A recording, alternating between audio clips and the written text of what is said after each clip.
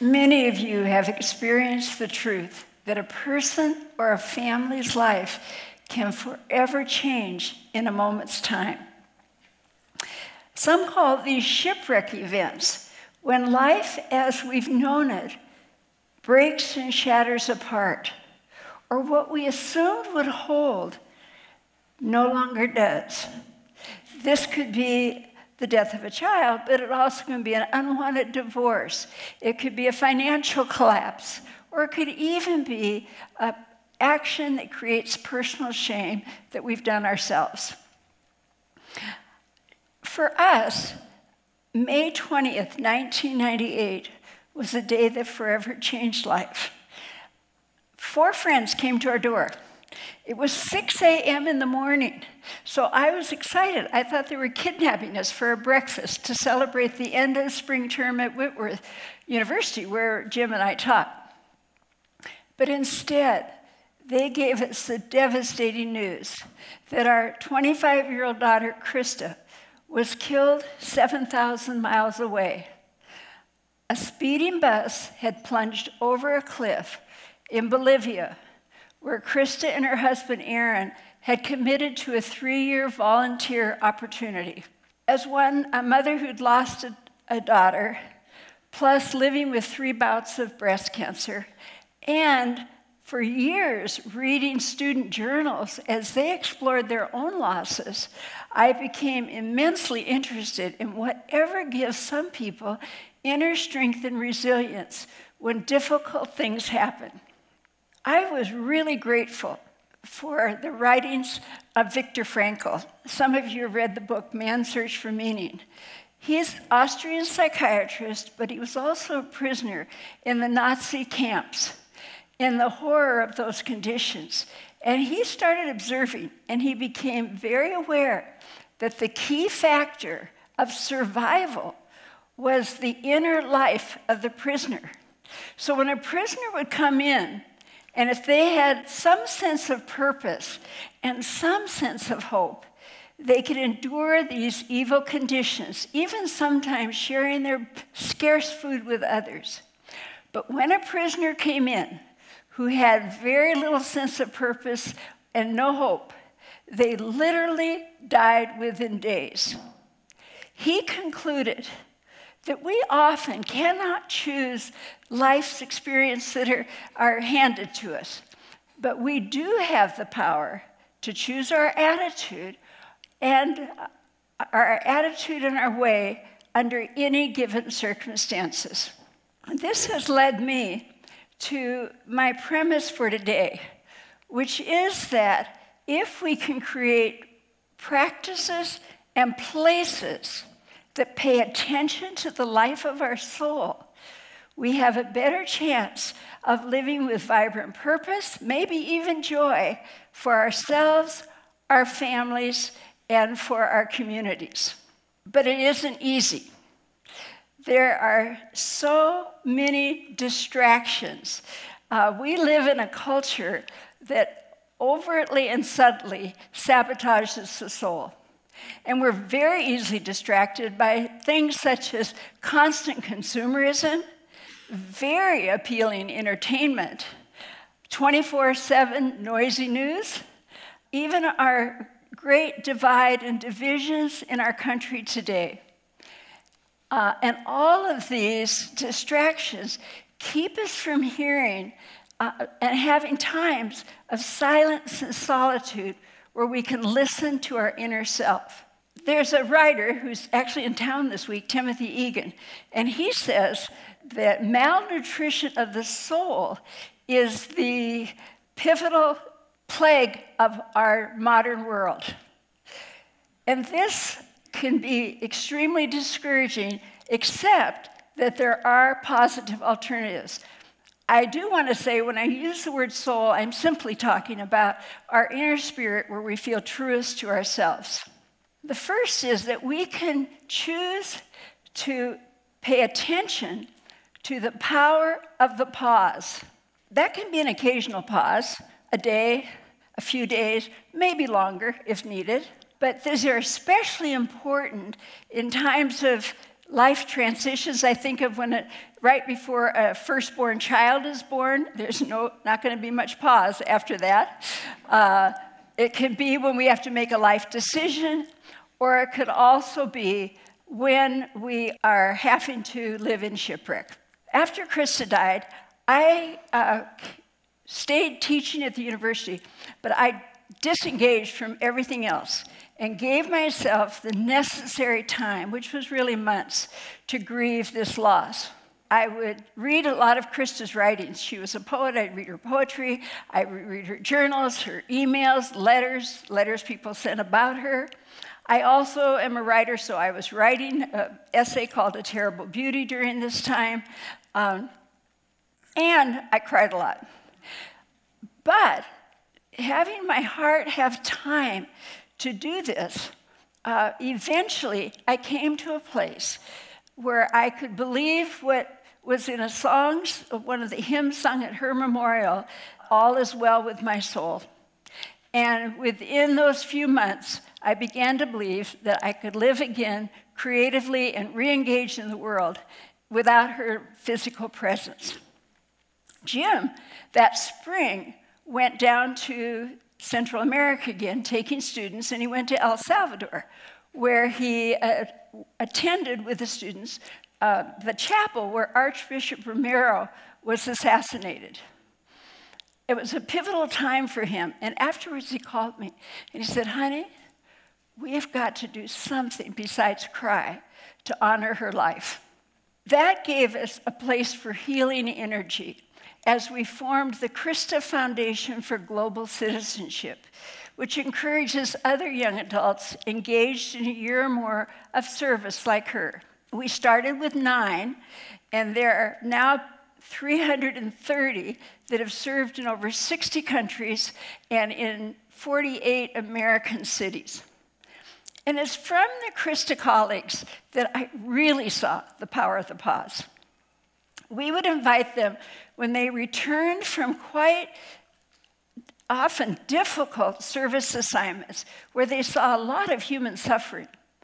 And we invited them to leave their busy life for just a few days, come together for a debriefing retreat, and think about what really happened for them in their inner spirit that they want to have become a part of their future lives. Let me give you a couple of examples. Nathan Williams is a brilliant physics student, and he was serving in the Peace Corps in Burkina Faso, which is a very impoverished African nation. When he finished, he went to Germany, where he was a student at the most prestigious theoretical physics program in the world.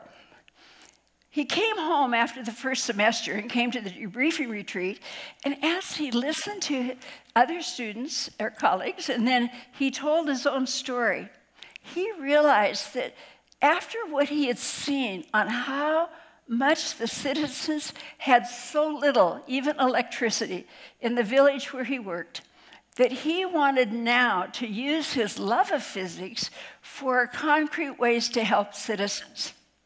So he took a bold step. He withdrew from his program. He went over to South Africa to attend an international conference on solar paneling.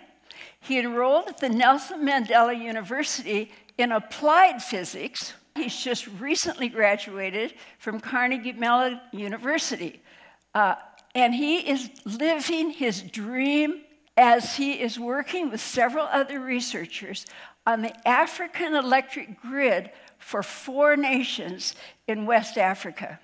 He is thrilled with that choice that happened because he listened to his inner spirit. Now, Lindsay Leader was a Krista colleague who was with Jesuit volunteers, and she went to Houston, where she worked in a hospice house with indigent AIDS patients. When she came to the debriefing retreat, she acknowledged, she said, "I'm really burned out and I'm pretty cynical about volunteer service." As she shared her story during the week and listened to others, she realized, she said, "I am not just heartbroken. My heart has been broken open." That led to a career shift. She decided she wanted to go into the medical field, and she has become a nurse and is working in Seattle. In the last several years has had 3 or 4 different ways of using her medical skill and is thrilled and finds meaning every day. These 2 adults remind me of one of the Krista colleagues that I was just standing in the line at lunch one day, and he said, "My heart has taken me places that my mind never imagined I'd go." I'm very realistic that a lot of us can't take several days off. That just does not work. But what we can do is take a daily practice that, if we are faithful to it and disciplined, can make a significant difference in our inner life. Some of you, I know, are already doing this. It might be meditation. It might be journaling. It might be walking or yoga, or even listening to apps like for mindfulness and breathing. One of the next things that we can do for attention to our soul is to be aware and understand how much our physical environments affect our inner spirits. And so we began to ask a question. What if we could create a tangible place for Krista colleagues to experience community that experiences the idea of community, but in real life? So we had an old dilapidated barn above our house. We chose to tear it down, and we built what is called the Hearth. It's a guest house, and we built it primarily to use within the Krista colleague community, but also for many community gatherings. We wanted it to be a place of deep hospitality. Now, our next question was, how do our inner furnishings and inner spaces affect our sense of community and our sense of self when we were in these spaces? So we began to actually put a lot of attention into the emotions that are caused by paint colors, about how natural stone and wood and vibrant art can affect our sense together. We literally see people stay at the table for hours, sometimes in deep conversation, lots of times in just light, fun ways of getting to know each other again. Next thing we thought about was gardens. And we decided to build global gardens, as we've done global rooms up in the Hearth. And one of those was an Asian garden. And we asked Ed Sudakawa, would he come and help us understand some principles about Asian gardens? So he came out one day. We were building the waterfall and pond then. And he told us about the concept, the Japanese concept, of shibui. Shibui, when it's talking about gardens, refers to the ordinary that is very extraordinary. And if one understands shibui and experiences it, they get an energized calm. An energized calm. And in our high stress and anxiety world today, you and I know energized calm can be a rare feeling. So because of that, we put benches and chairs all around the Hearth so people, our guests, could stop and ponder and just reflect and enjoy the beauty that was there. You don't need to own a house or garden to create beauty. John Muir talks about everyone needs beauty as well as bread. And that we can create beauty whether we live in a dorm, if we're with housemates in a rental, if we have an apartment or a home. All of us can do small acts of beauty that can make a difference in our environment so that when we walk in, we feel comfort and peace in a place. I'm sure you're feeling the excitement I feel at the colors of the leaves right now in Spokane. Are you getting as excited about those every day? Gather a bouquet and put it on your table. Or you might want a comfortable reading chair. Or it might be just putting candles on a table. But we can all create those things that make us and ourselves and our guests feel the sense of welcome and comfort and community. Why does paying attention to our soul matter? First is knowing that we can drift through life treading water in the cultural currents of our days. Or we can choose to make choices and pay attention to those actions that will help us awaken to our spirit and where we feel most alive. This takes some time, but it's really worth the effort. Another thing that I think is an intriguing one is about how important the sense of purpose can be to our physical health. That having a sense of purpose will most create a sense of well-being in our lives. This is powerful and important kinds of work. Ask yourself, does this room make me feel comfortable and at peace and in myself? Or are there some things I could do that would make a difference? Could I put some new paint on a wall? Could I clear up some clutter? I could do that many a time. Or could I do a bouquet of flowers? What would help me feel more at home when I came in and when guests come in? And as we look at our days and the year ahead, ask yourself, could a pause be an important practice in my own life? Could daily pauses be something I could do that would make a difference and get me more in touch with my inner self? And if I need a longer one, could I look ahead on the year and see, are there a few days that I could create this? These questions can begin to illuminate our lives. Soul space is something I hope you will choose for yourself to embrace. It will be a gift to yourself, but it will also be a gift to the world. Thank you.